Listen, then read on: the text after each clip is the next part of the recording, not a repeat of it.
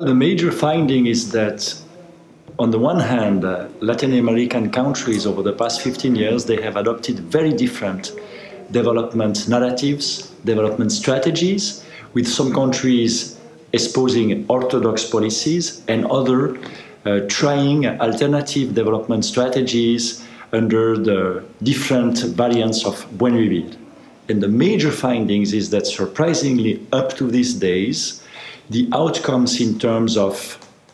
environmental degradation related to extraction of minerals and oil, or the major findings in terms of outcomes in terms of poverty reduction, inequality reduction, and the question of indigenous peoples' rights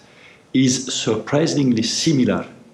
if we go in countries which have adopted orthodox policies or other countries which have espoused a more radical alternative strategies. So this is a surprising finding, and we are still struggling to understand why. I think the major implication for policymakers is that for those policymakers who adopt a very different, non-traditional pathway to development,